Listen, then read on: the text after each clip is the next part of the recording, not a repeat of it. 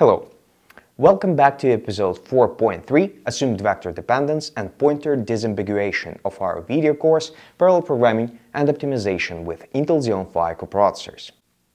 In this episode, we will talk about some of the problems you might get while using automatic vectorization feature of the Intel compilers.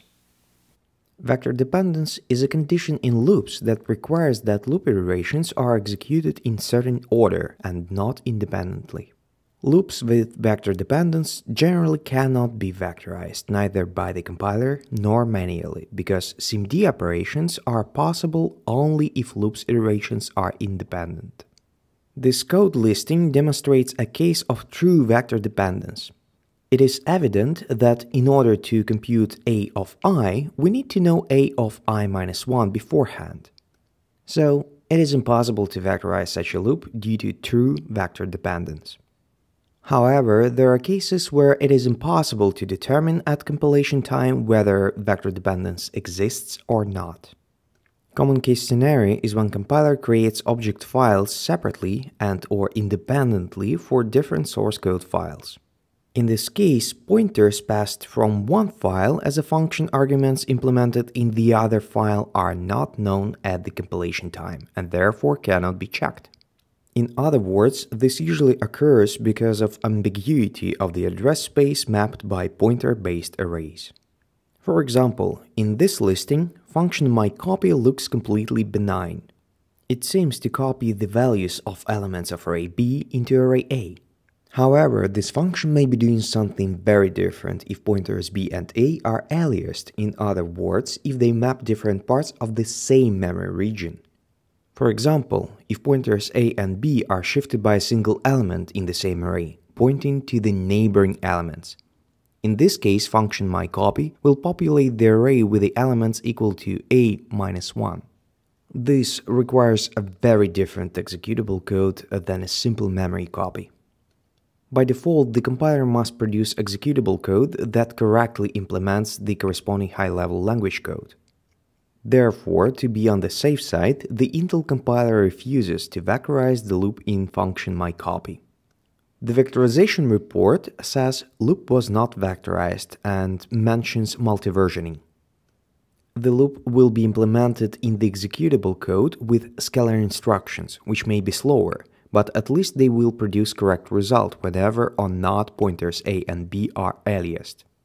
Sometimes the compiler will refuse to vectorize loops because of assumed vector dependence, even though the logic of the application is such that there is no vector dependence at runtime. If we are certain that A and B will never be aliased at runtime, we can tell the compiler about it. This can be done with the statement pragma ivdep, which we can place before the loop. Here, ivdep stands for ignore vector dependence.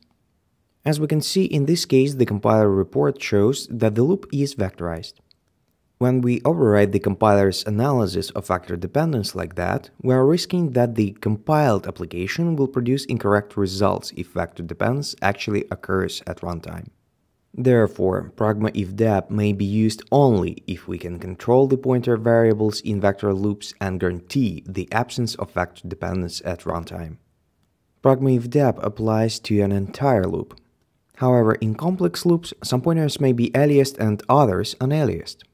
In this case, using pragma ivdep will result in incorrect behavior of the code. There is a more fine-grained approach to pointer disambiguation in C and C++. This approach relies on keyword restrict. Keyword restrict may appear in the declaration of a pointer, especially a pointer-based function argument, and it promises to the compiler that no other pointer maps to the same memory region. In order to use the keyword restrict, we must compile the code with the argument -restrict. We can see in the compiler report that the keyword restrict in our example achieves the same result as pragma ivdep. That is, our loop with assumed vector dependence is vectorized. So far, we discussed how the programmer can point the compiler to automatic vectorization opportunities in the code with pointer disambiguation. Another case when such compiler hints may be helpful is library functions used in data parallel contexts. To assist automatic vectorization, the programmer may make those functions SIMD enabled using compiler hints. Consider this example. Once again, we're adding two values together. This is a simple example which we use for clarity. In fact, SIMD-enabled functions are able to handle much more complex workloads. The function mySimpleAdd is going to be used in a loop where its arguments are pulled from two arrays. You can imagine that if we inlined the body of the function in this loop, this would be a candidate for automatic vectorization.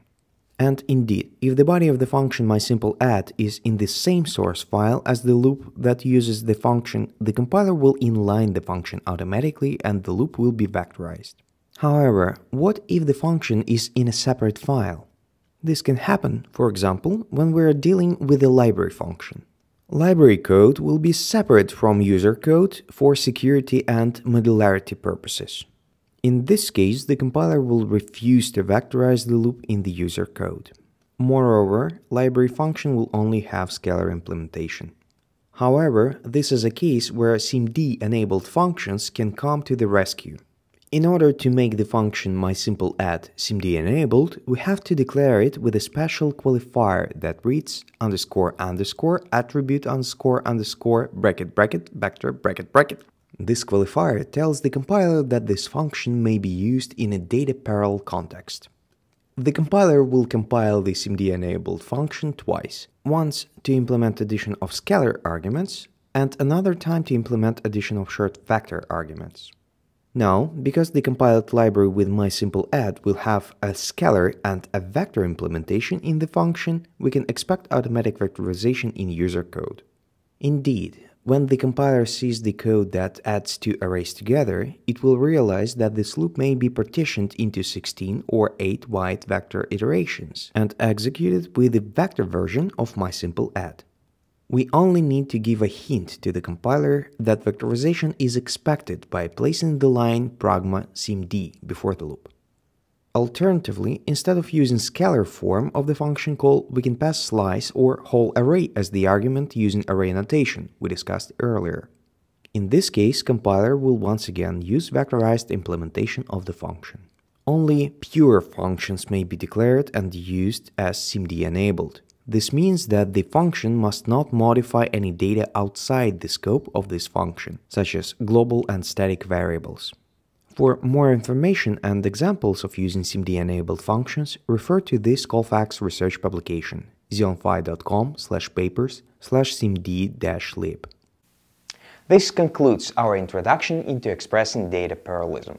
We have discussed where the vectorization may be used, how to automatically vectorize appropriate loops and array expressions with Intel compilers, and how to diagnose vectorization with optimization report. We also talked about assisting the compiler with automatic vectorization using SIMD-enabled functions and pointer disambiguation.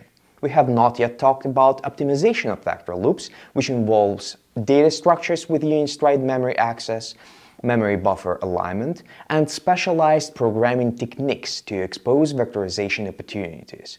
We will revisit those subjects in the next chapter. And now we will continue with the subject of expressing parallelism and discuss parallelism on the level of multiple cores, in other words, thread parallelism. Thank you for tuning in, and I hope to see you in the next episode.